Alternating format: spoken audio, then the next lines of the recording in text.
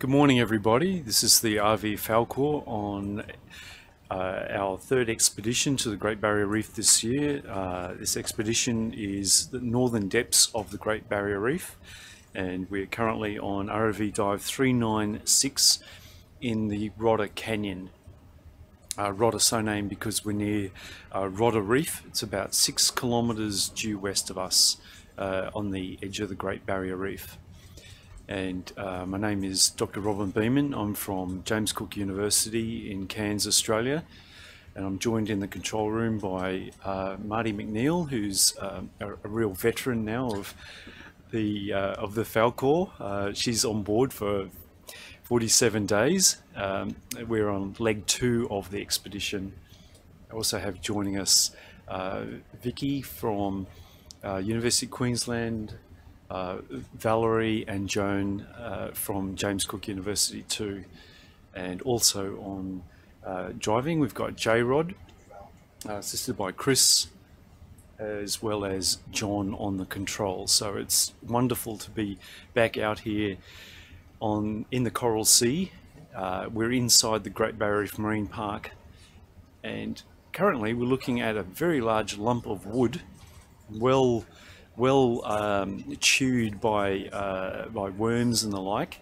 And in fact, we've been on the seafloor for about for a good half hour now. We've had a few technical problems just to sort out, but now we're underway, and hopefully we'll have lots of really interesting discoveries to make throughout the day.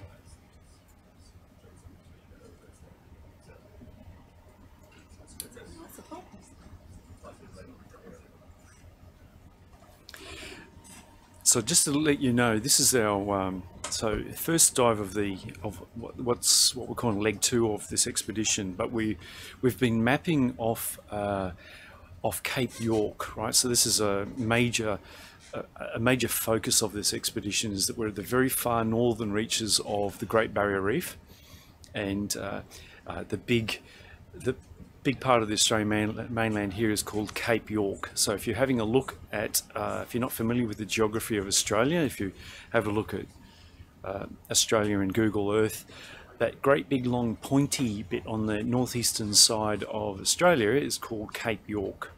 And it's a real frontier area of Australia. It's very remote. There aren't many people that live up there. We're mainly talking Aboriginal communities, cattle stations, a few service towns, some mining camps, but most of it is completely natural vegetation and fairly isolated. It's not easy to get to. Similarly, offshore, in the deeper waters adjoining it, where we are now, there aren't a lot of people that go up there. Very few tourist vessels venture this far north. There is merchant vessel traffic that travels along through the inner route of the Great Barrier Reef. But certainly in this part, the offshore area, very few vessels come through here. So we are in fact doing the first systematic mapping that's ever been done off the edge of Cape York. Now we've chosen Rodda Canyon because it is one of these shelf-connected canyons. There is a really distinct ancient river channel that connects to the head of this canyon, and we guessed that it would likely have material from the shallow shelf out into these deeper waters, and that's exactly what we're seeing here. There's a lot of wood organic material on the seafloor. So we've got coconuts in front of us, and of course a very large lump of wood as well. Unfortunately, we've also seen plastic bags, so we've picked up 1 or 2 already. But if you think about what this means, this organic material that's drifting down into the depths here, it's obviously providing a lot of food for lots of animals. This is the first time I've seen these white squat lobsters before, Marty. Yeah. Have you noticed this before? No. So I've got Marty McNeil next to us. And for the Nautilus lovers amongst us all, and there's a bunch here in the control room, when we first sat down on the seafloor here in the axis of this canyon, there was a Nautilus shell right in front of us. So we may get to see, hopefully, a live one, maybe later in the voyage. We're far too deep for them, for the living Nautilus now, but this was a dead shell just sitting on the seafloor. So we're really interested in some of this organic material that we're seeing down here. So far we've seen mangrove propagules from the brown mangrove. I'm very familiar with these because where I live in Cairns, you get a lot of mangroves. We've got something moving across the seafloor, leaving a trail here. Can we have a look at that, J-Rod?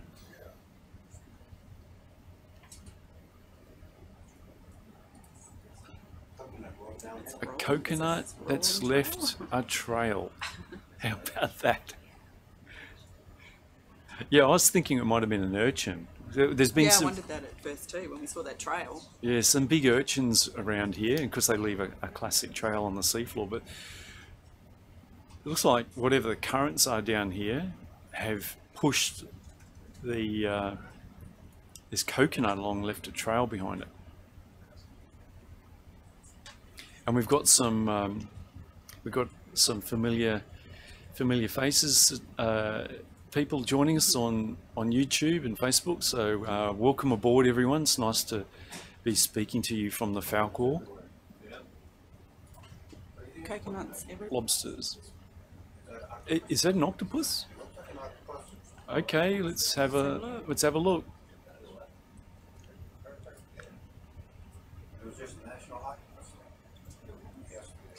National Octopus Day yesterday. Yeah, it was International Octopus Day. Yeah, it looks like an octopus. Yeah, definitely. We'll just see if we can just slowly get down there a bit closer to us, to the octopus.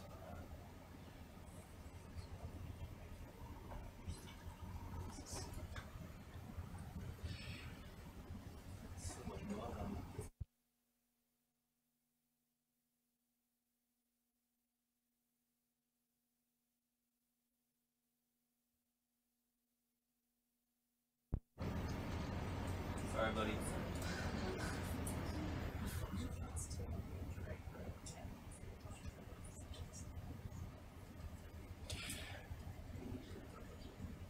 There we go. Lovely octopus, and it looks like it's got something underneath it. Maybe a bit of vegetation. There's plenty around. See all this this stuff, Marty? Yeah, what's he sitting on?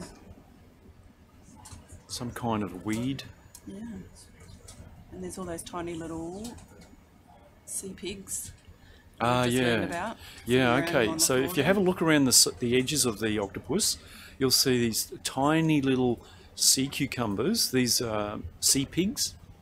We don't know if this is their maximum size, but if you Google sea pig and have a look at pictures, these are like mini versions of them. They're quite small. They're only a couple of centimeters across at the most, but there are a lot on the ground here.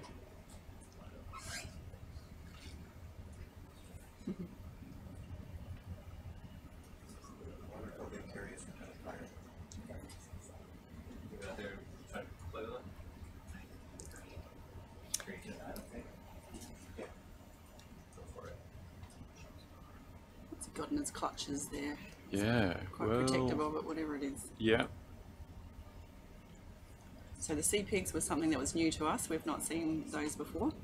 Yeah, we're just going to, yeah, a little boop, just see what happens. Oh no, yeah.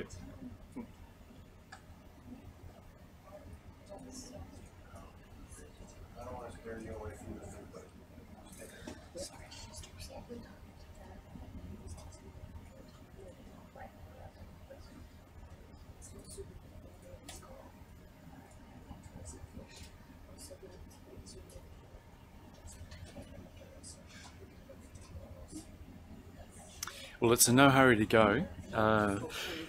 I mean, we know these octopus will lay their eggs on vegetation under rocks and things like that. It could be that there may even be eggs here, so perhaps it's better not to curious enough to come and touch us. We've seen that with some of the squid in the water column. They'll actually hang around and they're quite tactile. They'll want to reach out and feel what's around them. Anyway, this octopus doesn't want to leave here in a hurry, so we'll. There we go. It's just slowly moving now.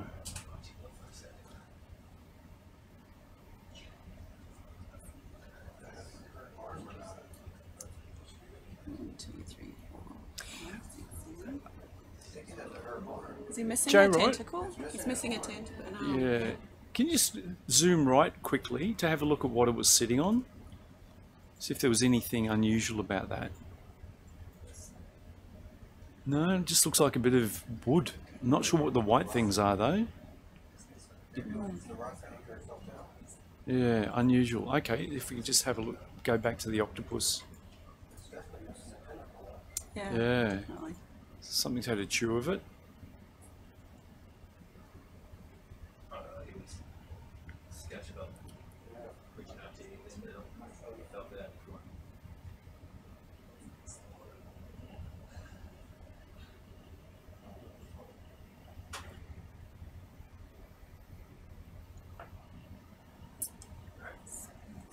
Slowly away.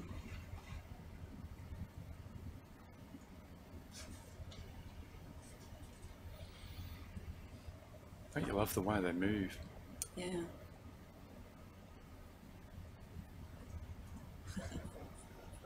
It's really going intent on going for a walk today. I mean, these guys are so graceful, they can move so quickly when they want to. Oh yeah. It's just going for a gentle stroll at the moment.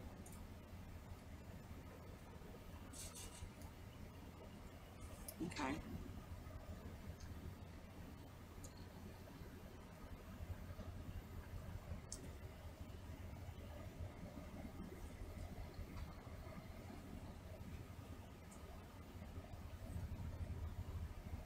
So just talking about the vegetation here, which seems to be blanketing the seafloor here, or big clusters of it.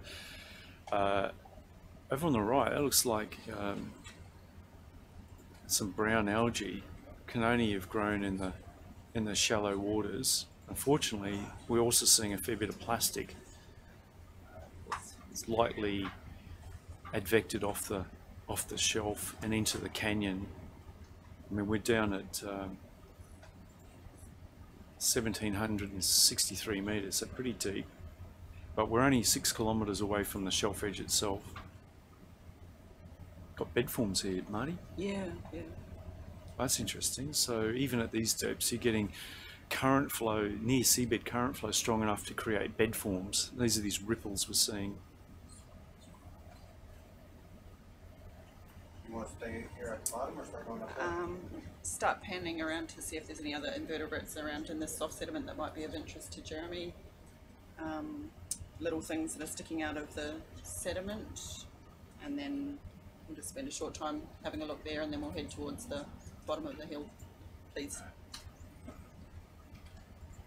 And a shout out to Diane, my wife, who's watching from Cairns. G'day, Di. Everything's good here on board. Hope everything's fine at home. Our plants are being watered. Hope my plants are being watered. That was the only instructions I left at home, was water the plants.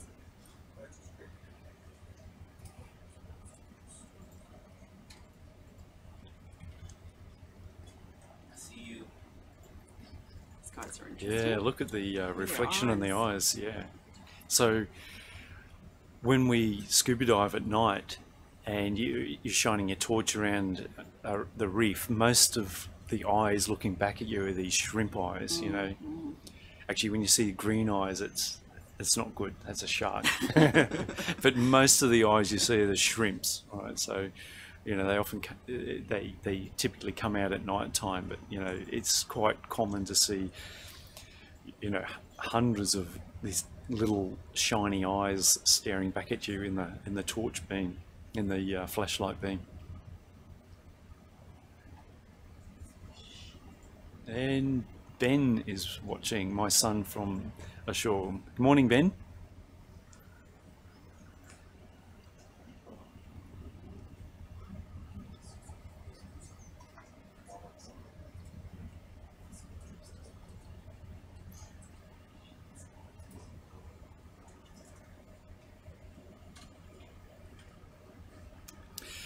And we joined on. We do have quite a large group of principal investigators from ashore. We've been joined by John and William from CSIRO. We have some familiar names. Ben Frabel from Scripps Institute Oceanography joining and watching, and also Kai T from University of Sydney. You can join where possible. So we welcome all of our fish army to help us identify these fish. Of course, we're down in the depths at 1700 meters. It's very cold, 2.5 degrees Celsius here. We'll have other opportunities to get into the shallower waters for dives throughout the expedition. But for today, we're going to be staying deep and cold and dark.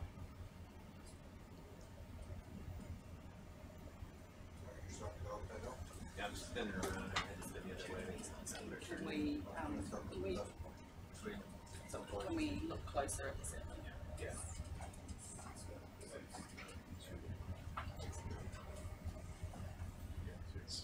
Big shadows coming up here.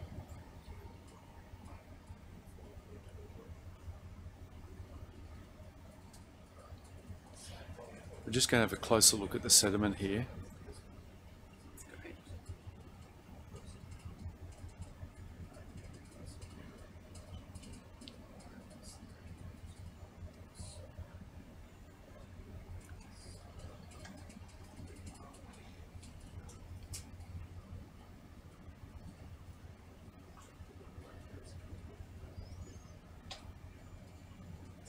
Yeah, so lots of organic material. We've seen mangrove sticks, coconuts, sargassum weed, unfortunately plastic bags as well. We're trying to pick them up as we go, those plastic bags as we go along.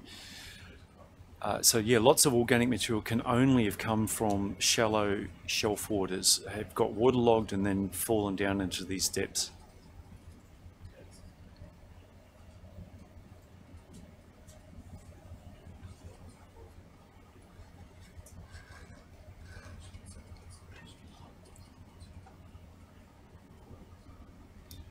We're scanning our eyes across this soft sediment, keeping our eye out for any invertebrates that will be of interest to our collaborators on shore that we're working with. So we're flying quite close to the seafloor and pointing our camera downwards to look at the sediment as we make our way towards the sort of first waypoint for where we'll transit up the steep cliff for our dive today. So while we're on our way to that waypoint, we'll just look downwards at the sand and try and zoom in on that a bit so that we can keep our eye out for anything that catches our eye that's sticking up out of the sand. Yeah, like you know, these carnivorous sponges that Merrick Eakins is interested in. Merrick's from Queensland Museum and has a real interest in carnivorous sponges. So we're certainly at the depth zone that he's got an interest in. But what we're seeing is mainly very muddy. But if you have a look, there are these little sea pigs all over the seafloor. Now, they're not very big, probably around about the size of your thumbnail. They look like little caterpillars, but they're definitely sea cucumbers. And they're obviously making good use of all this organic material that's raining down from above. Bits of wood, algae, even coconuts. So the seafloor is blanketed with this organic material. Sort of, it just raises questions of how much of this material is ending up on this down here. We did have clues that this was the case in our earlier expedition down the Ribbon Reef canyons. We did see bits of wood there, but not a lot. Here it's very, very prominent.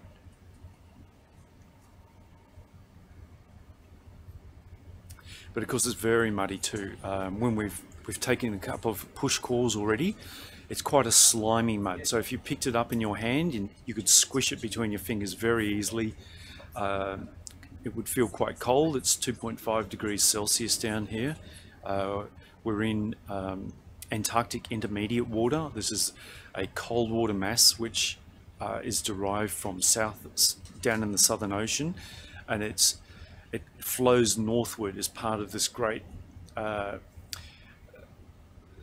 circulation of deep colder waters that spread around the globe. And down here, if you were to pick this mud up, it would feel almost as cold as ice cream, and you could easily squish it between your fingers. But in amongst it all, you might see these little white flecks. These are scaphopods. Scaphopods are a pelagic swimming mollusk, gastropods. They live higher up in the water column, but when they die, they're little skeletons, the little white skeletons, they drift down onto the seafloor. And so you can just see these little white flecks in amongst them all. But these are really pelagic swimming animals.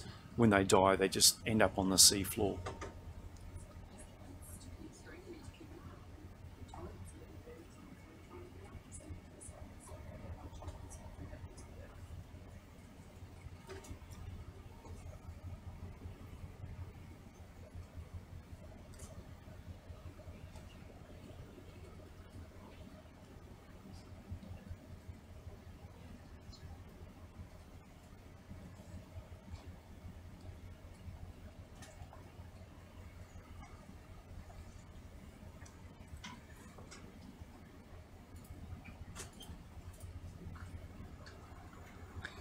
Well, there's a lot of these sea pigs, isn't there, Marty? Yeah. They're everywhere.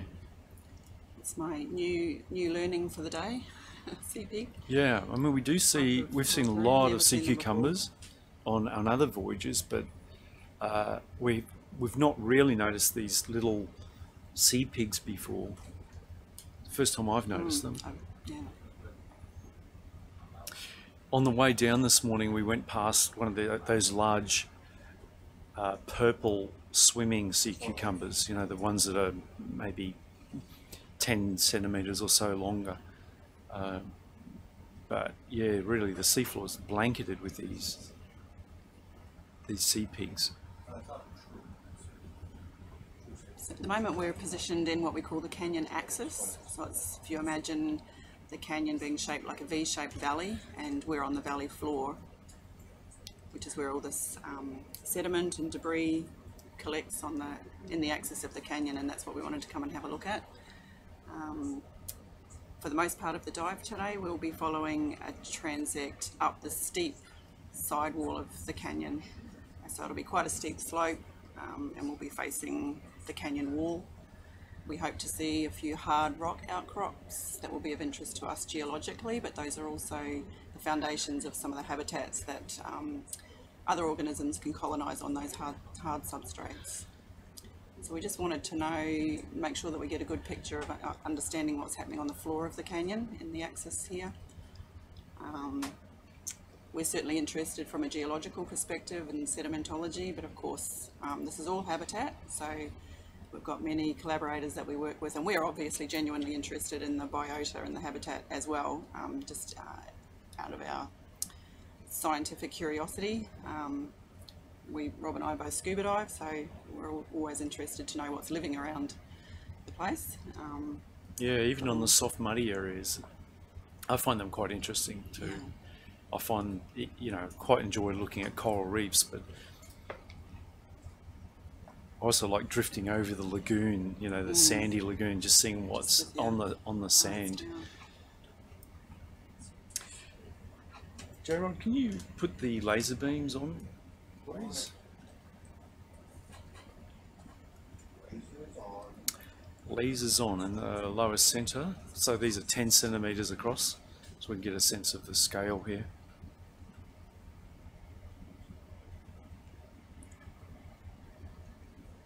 Great. Okay, shall we start? Yeah, head towards J-Rod, can we start heading towards our first waypoint, please? And we can see in our forward-facing sonar that there's definitely some rocks ahead of us, so, or something hard ahead of us.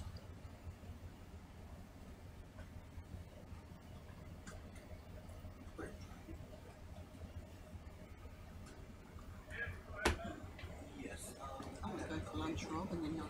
Yep.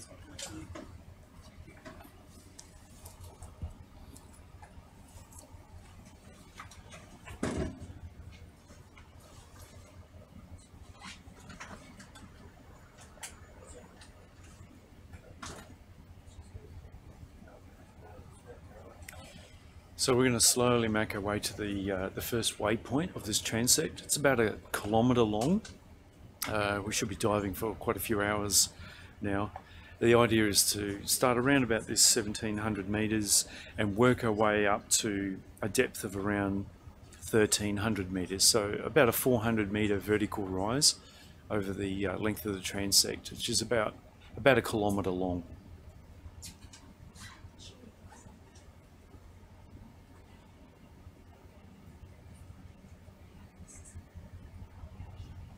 Yeah, and I mentioned earlier, as soon as we touched down before, we came across a nautilus shell.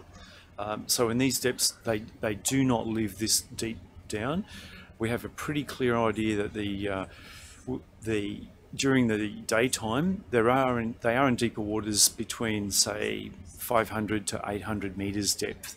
So this is too deep for them to live. The shells, though, end up on the seafloor, and earlier when we first arrived here, there was quite an eroded nautilus shell right in front of us. So nautilus clearly existing along on the edge of the Great Barrier Reef.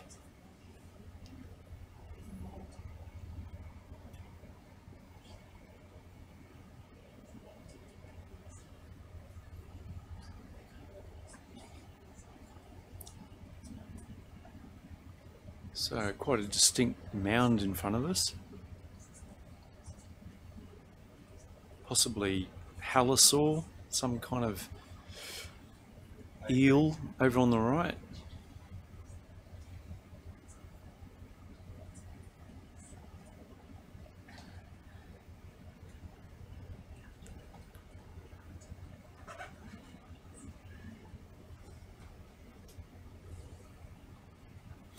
So when we see these sort of isolated lumps of sediment sitting out on the seafloor like this, it's usually because there's been some sort of collapse. So this looks to me like landslide debris, perhaps not a large landslide, but just simply a piece of the sidewall has collapsed, and these blocks just come drifting down. Oh, a bit of rubbish there, yeah, mixed in amongst. Oh, it looks like mangrove seeds. So this looks like a little sea cucumber drifting along. Yep, pretty small, about probably less than 10 centimeters. Very translucent, so you can actually see its intestines. It's the tube inside, but it's using its tentacles like frill tentacles to swim through the water column.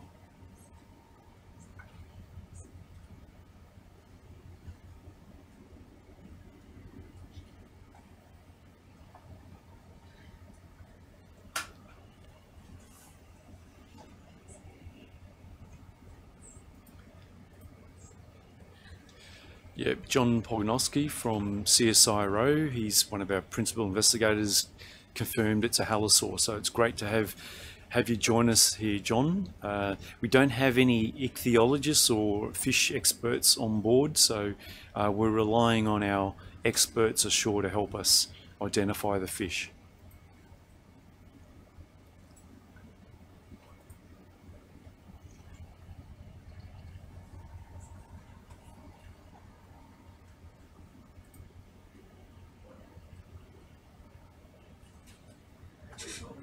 Yeah, do you see this burrow in front of us? This would be a giant isopod burrow. We've seen lots of them throughout the expedition. They tend to be a little bit more domed than this, but they're quite large, good 10 centimeters across, and on a few ROV dives ago, a few days ago, we were getting a really good look at these giant isopods, Bathynomus, sort of large, about the size of your forearm, kind of pink in colour, very strange looking animal.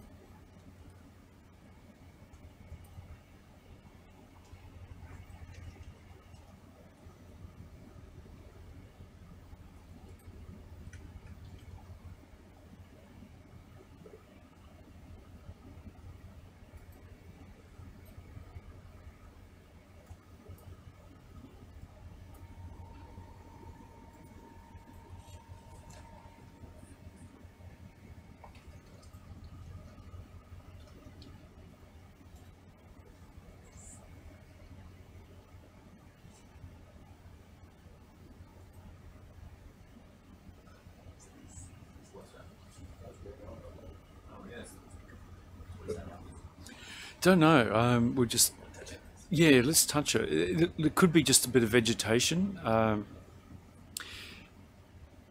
Like I mentioned earlier, we've seen quite a lot of different types of vegetation: large logs, coconuts, mangrove seeds. This could just be another mangrove seed of some kind.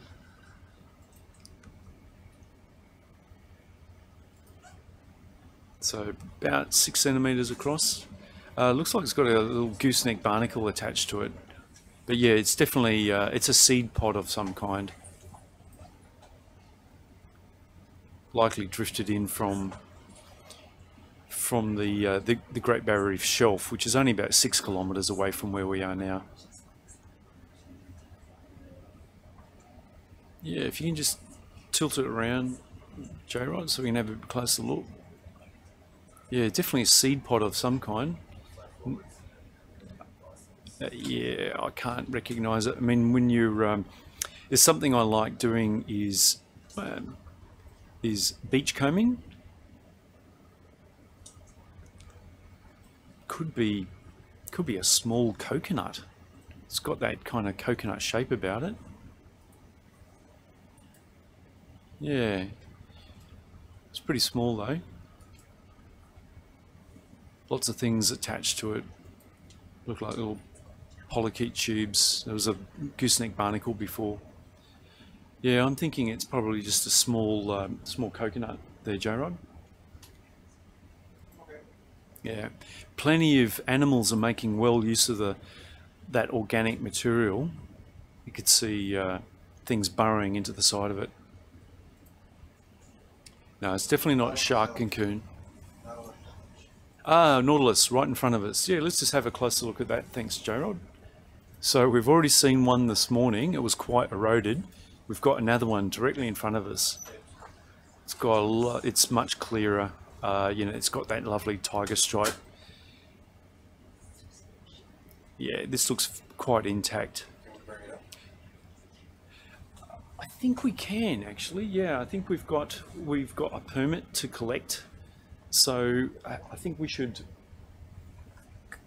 collect this one. Yep.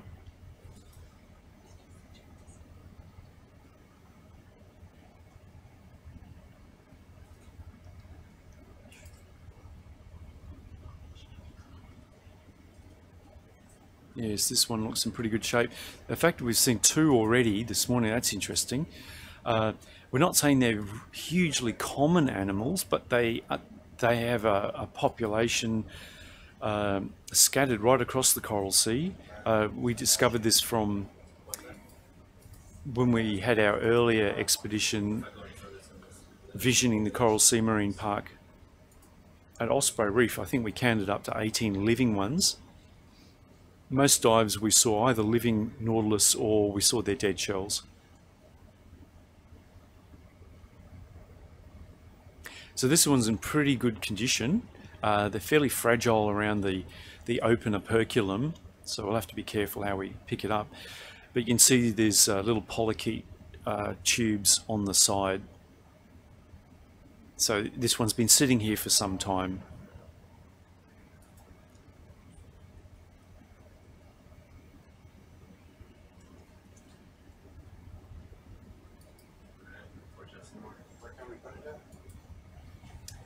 One of the small bio boxes.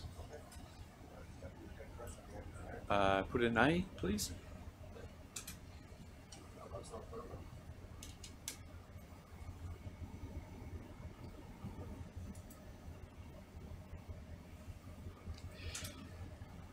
Now, if any of you were watching previously when we had Jeremy Horowitz on board, he saw a small, delicate black coral on the seafloor. It looked like it was just sitting in sand. When he picked it up, it was actually attached to a nautilus shell, which was pretty spectacular when it was pulled up out of the surrounding mud.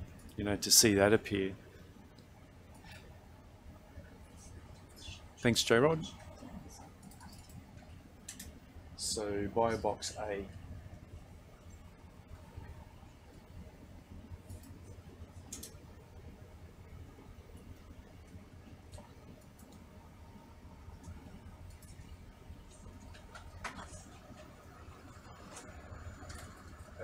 Almost can't pick up a SuBastian shell.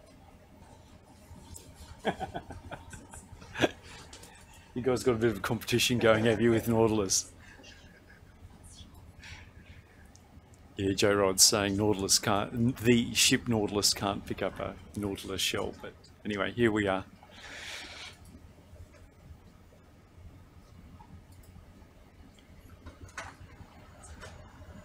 All right, so heading over to our, I guess the start of our transect as we'd planned it last night.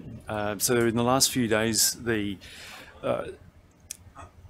Falkor picked myself, Valerie and Joan up from Cairns, and we've headed north. We've been mapping fairly solidly now for 2 days on this section of Cape York. It's offshore of Princess Charlotte Bay, which is a very, very prominent broad bay due west of us. When you're heading up into Cape York, everyone knows about Princess Charlotte Bay. So we're in that area of the GBR margin, just offshore of Princess Charlotte Bay. And we've been mapping through the night and daytime in the sort of shallower part of the upper slope. And I have to say, it's probably the most interesting, most complex part of the Great Barrier Reef margin that I have ever seen. And I've been mapping these waters for decades. Very, very spectacular canyons, very deep, very steep. We will try and get some insets up for you to have a look at through the dive when John comes back from his lunch, and just to show you how spectacular the topography is around here.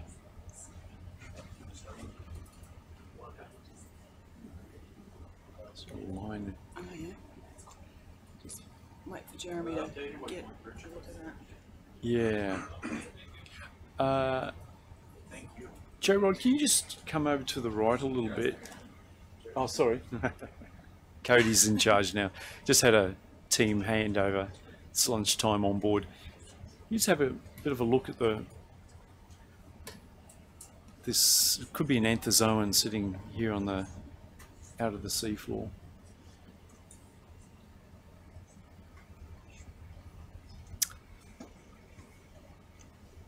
So we've now got Chris and Cody on the controls. I've only got a smaller ROV team on board, the Falkor this time, J-Rod, Cody and Chris. So we have to give each other plenty of opportunities to have breaks because of the concentration required to run the ROV. Oh, it looks a bit like a sea pen to me. Whoa. Yep, a sea pen.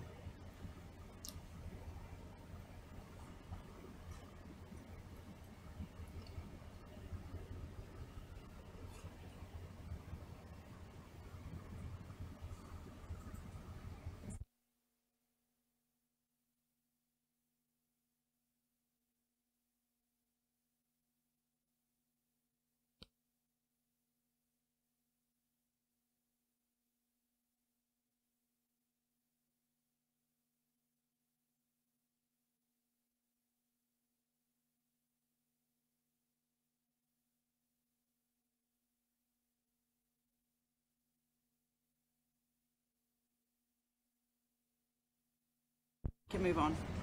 Yeah, move on, thanks. So we're just having a discussion here.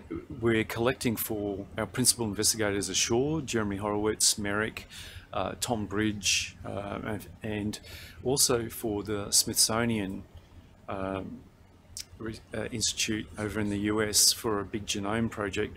We're going to hear a bit more about that throughout this expedition, but it's quite an interesting project looking at trying to do full DNA analysis, getting full genome sequences for some of these invertebrates we're collecting, including the symbionts within them. So if you think of symbionts, these are algae or other marine life that use or inhabit an animal, and shallow corals are a good example of that, where they have algae, symbiotic algae within the flesh of the coral.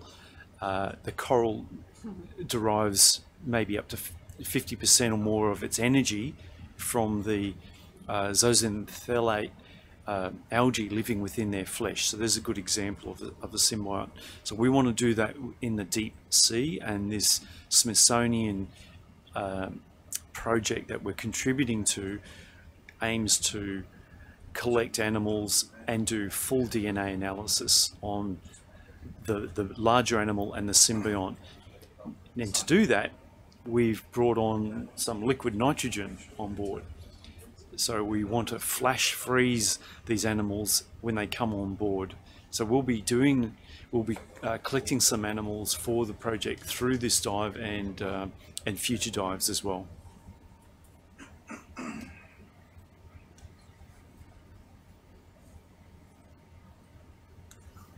Those little dark jellies, we've fairly consistently seen those at this depth on other dives. Yeah, we've seen a few of them drifting past. Yeah. But that's not our sampling target today. It's No. an activity for another time. Yeah, that's right. So we do have Dougal Lindsay joining us for some other dives. We'll have another dedicated mid-water dive with Dougal joining in from Japan. We do enjoy those dives, but we have to plan them quite differently to these sort of seafloor benthic community type dives.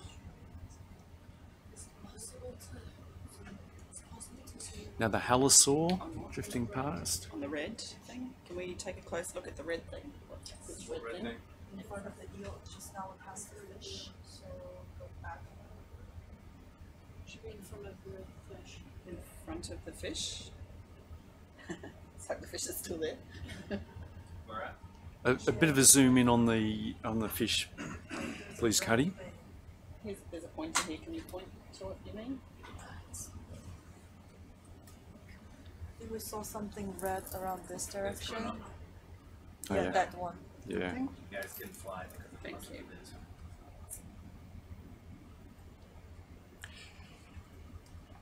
So there's quite a lot of debris, organic debris on the seafloor. We're just focusing on this red thing here. Now, this just looks like a bit of algae, a bit of red algae that probably it's grown in the. Yeah, it just looks like algae to me, and it's broken off and it's now just sitting on the seafloor.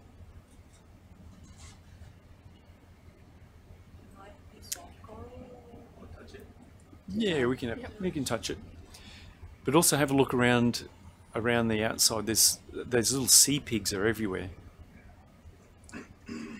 Looks like algae to me. Jeremy said all good, not this one. Okay. All good. All good. No? Now we're okay. We're going to continue moving on. Moving forward. We've got Jeremy Horowitz watching from ashore. He's in Townsville. Unfortunately wasn't able to join us out here, but welcome aboard, Jeremy. We're using Slack to communicate in real time with our other collaborators. So we're watching the YouTube, Facebook feeds, and also getting Slack messages as well. So we're trying to keep on top of everyone's requests that are coming in.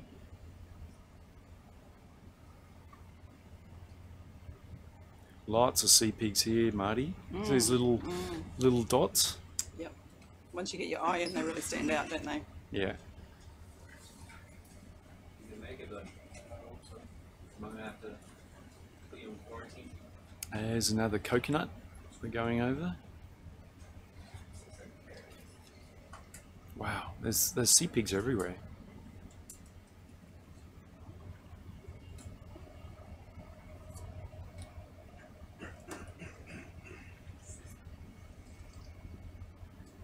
What's that? Yeah, it's bright, isn't it? Well, this is sargassum attached to brown. it, but the red, I don't know. But anyway, we'll continue. It's very progressing bright, forward. yeah. So the sargassum can only grow in the shallower waters. Very common on the Great Barrier Reef. Typically is blooming in summertime as the waters warm up. In winter time, the cooler waters, they tends to die back. But sargassum is very common in shallower waters, and that's obviously drifted out through that reef passage, the inter-reef passage, about 6 kilometres west of where we are now, and is waterlogged and now just sitting on the seafloor.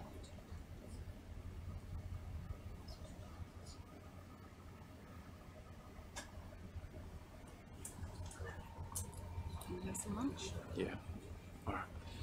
Lots of these little debris blocks. We've seen a few of these little, Those little mud lumps. yeah, mud lumps. All right. Okay. I'm just going to have some lunch, and I'm handing over to Marty.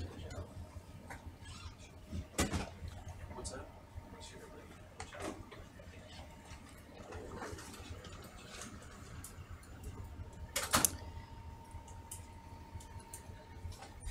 Good afternoon, everyone. It is just afternoon here. My name's Marty McNeil, and I'm one of the scientists on board ROV Falkor for this expedition. I'm a marine geoscientist from Queensland University of Technology in Brisbane, Australia. And we're just going to make our way... Oh, hello. Something sticking out there. We're making our way across the floor of this canyon. Our target is to hit the sidewall, well, not literally hit the sidewall of the canyon. That would be bad. We don't want to do that. And then we'll have what we think will be quite a steep climb up the slope.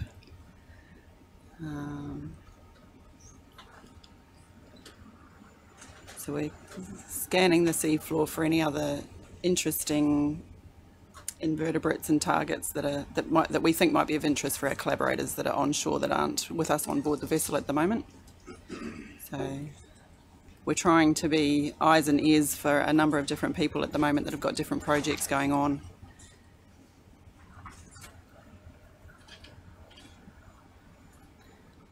In these deep, cold waters, we're interested in the sponges, glass sponges, carnivorous sponges,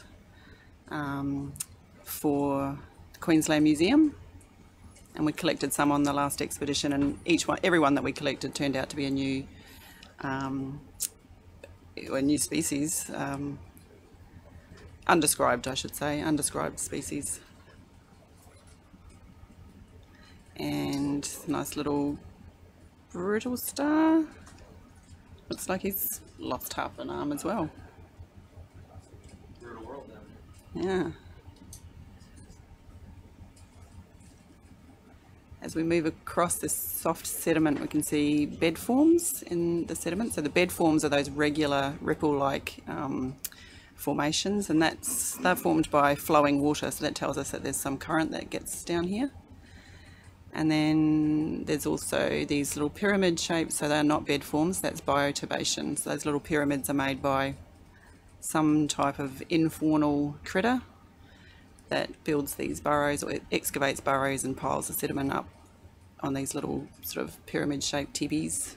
That could be shrimp or some other type of crustacean, or it could be worms. We're not entirely sure. It's quite difficult to actually catch the animal in action to try and match up the structure with the animal that built it. we would need to sit and park SuBastian for quite some time and observe and wait for someone to go in or out. But seeing as how we can see quite a few shrimp around here at the moment, I guess it's a reasonable assumption to guess that they might be shrimp burrows.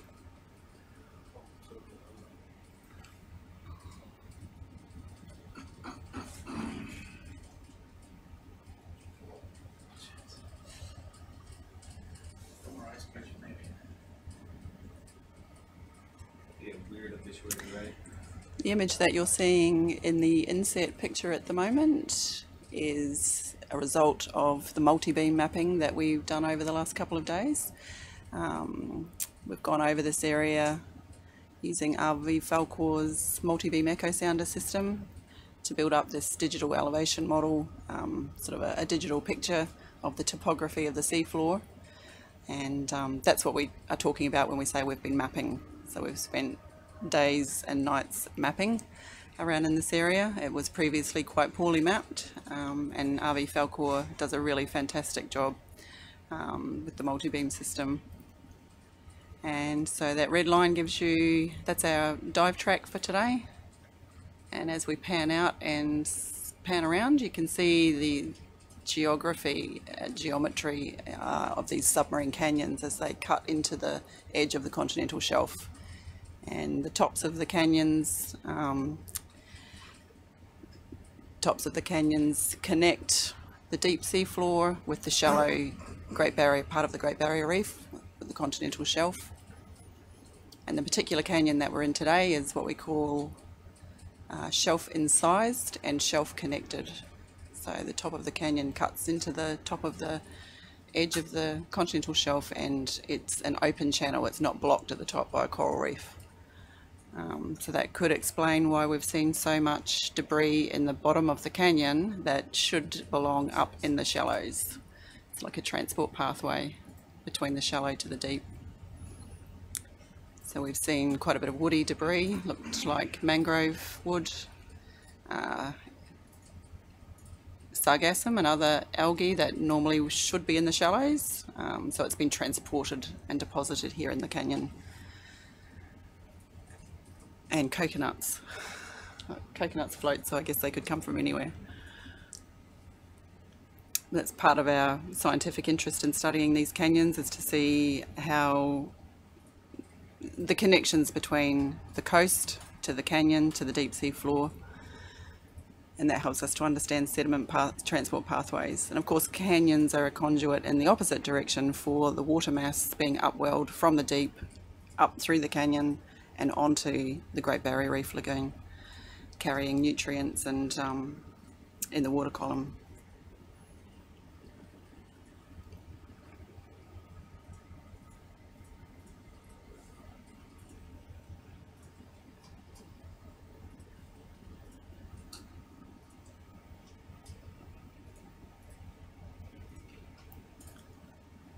This part of the Great Barrier Reef is an area that we've been wanting to come to and survey for quite some time, at least a decade if not longer. And it's very difficult to get ship time on the right vessel that's going to the right place. So we're very fortunate to be able to come here with ROV Falkor, and we'll just zoom in on what we're seeing here. What is this? Could be a soft coral. We're just going to pause here a moment and zoom in on that and get an ID on it. Give our colleagues on shore time to get a good look at it and let us know if it's something that we can just move on or if it's something that's of interest to them.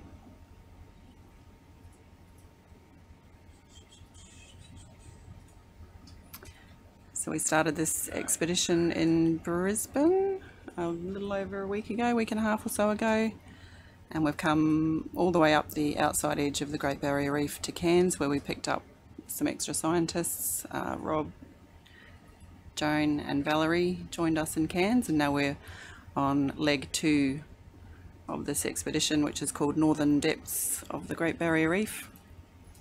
Our social media hashtag is EdgeGBR. And you can follow along on the cruise webpage on the Schmidt Ocean Institute website, northern depths of the GBR. Will be, is that a shrimp in there? Yep.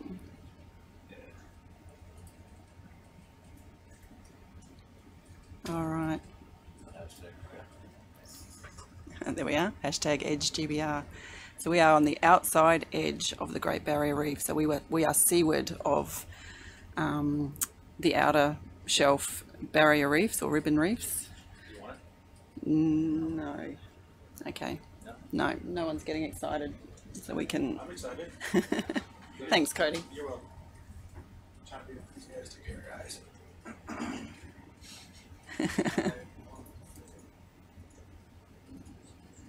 So yeah, I mean, everything we see is interesting, and we could sit and look all day at everything that we come across, but we are limited by our dive time, and we need to keep in mind the targets that we have. We have scientific interest in everything, but we've got certain targets that we need to prioritise for our observations and collections, so we'll keep moving on. Looks like another one of those little red jellies just coming into the frame there. We did collect one of these on a previous dive, on the previous expedition out in the Coral Sea. I think we were at just about exactly 1800 metres when we collected that one.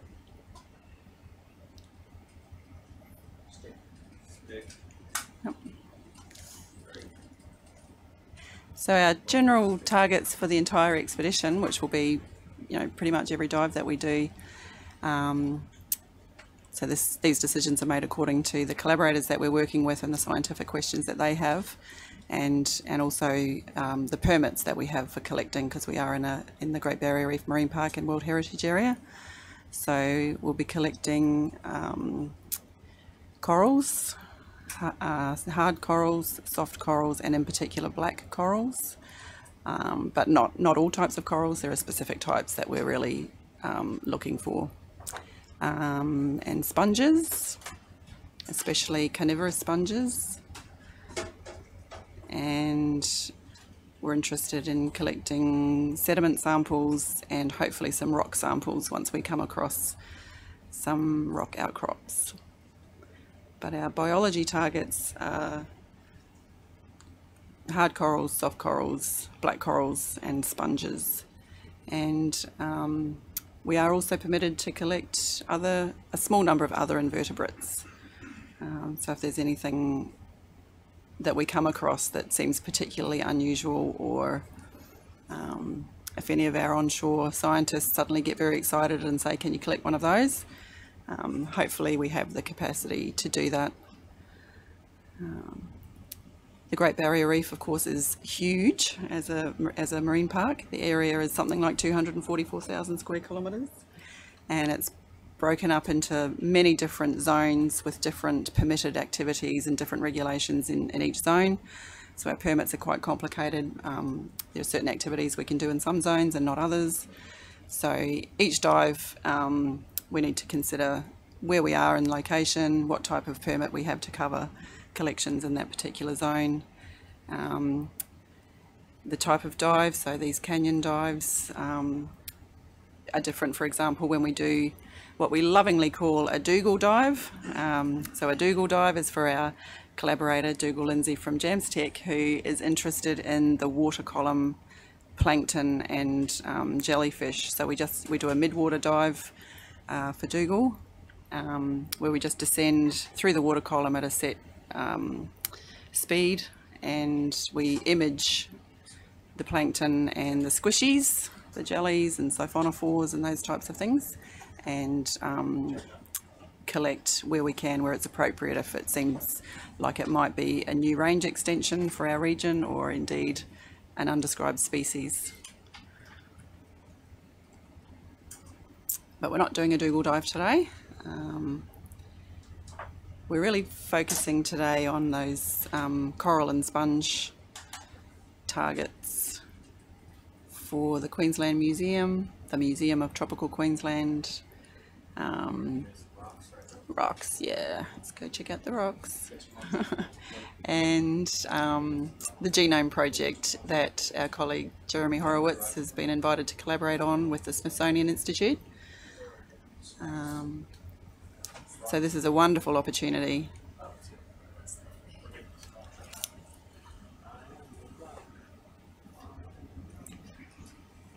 Seaward? See that very So, tip of that white thing, Mark? this one? Yeah, is that a seaward or? Not sure. We've got a lot of them. Let's get in close and have a look. So we're just discussing, are these an anemone or a sea squirt? I think Cody just said that because he wanted me to say anemone.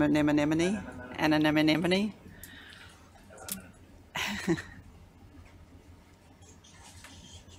They certainly look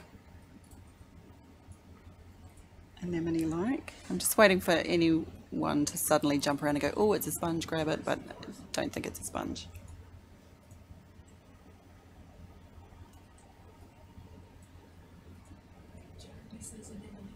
Anemone. All right. Thank you, Jeremy. Jeremy says anemone. Thank you, Jeremy. Good job, Jeremy. Good job, Jeremy. Awesome popcorn in the lab.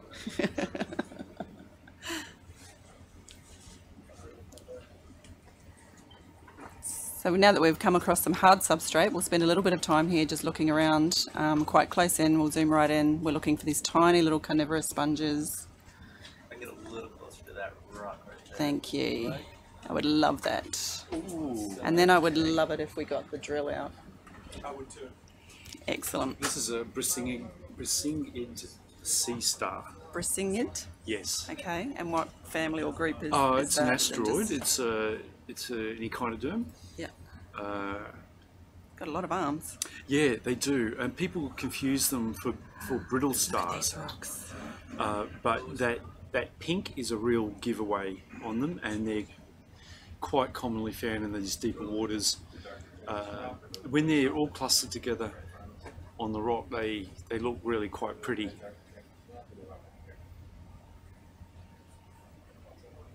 Nice rock, Marty. Yeah. It's rock and roll.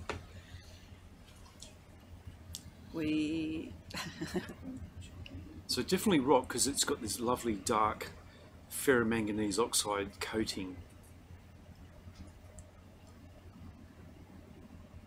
So some of us in the room are excited by the rocks just for the sake of rocks, for the rock's sake, because we're marine geologists, and the biologists, ecologists and taxonomists are excited by the rocks because they host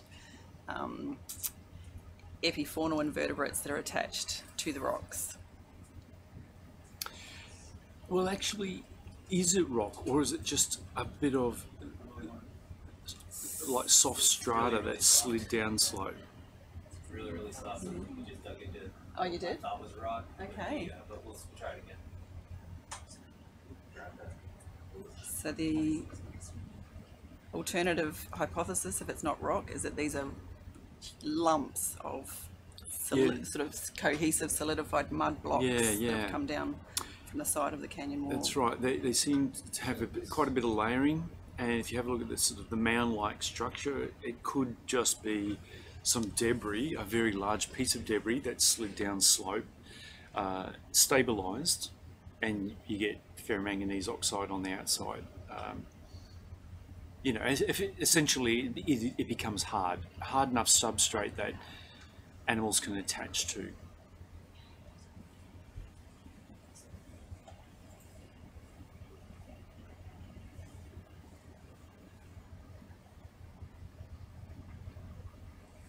Call out to Jodie Webster, who's one of our principal investigators. Jodie's at University of Sydney, and fortunately he's stuck in Sydney while we're out here on the Falkor. But it's great to have Jodie joining us through Facebook while we're diving.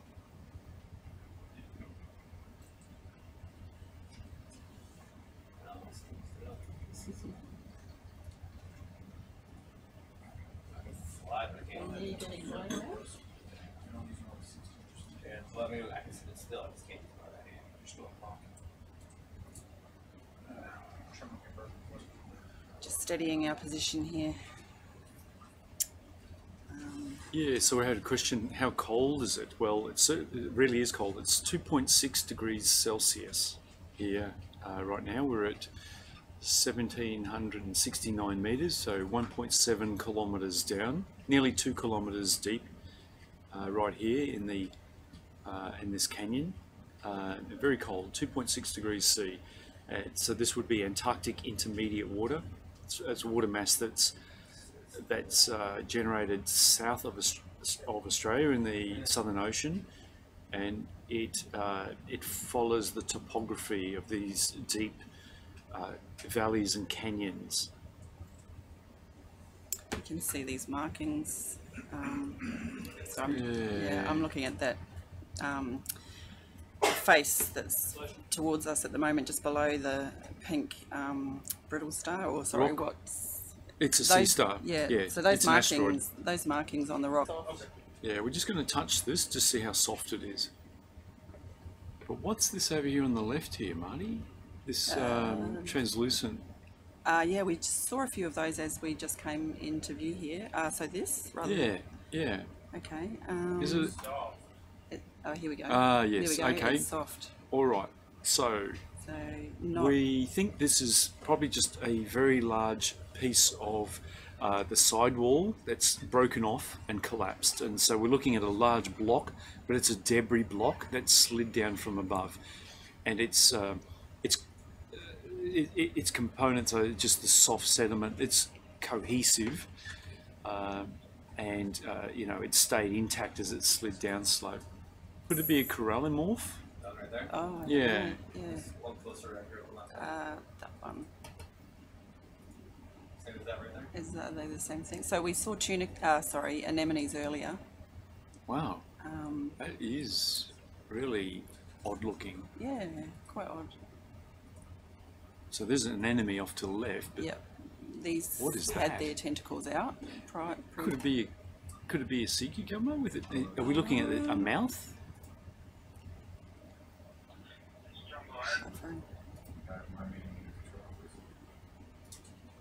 I have no idea what that is.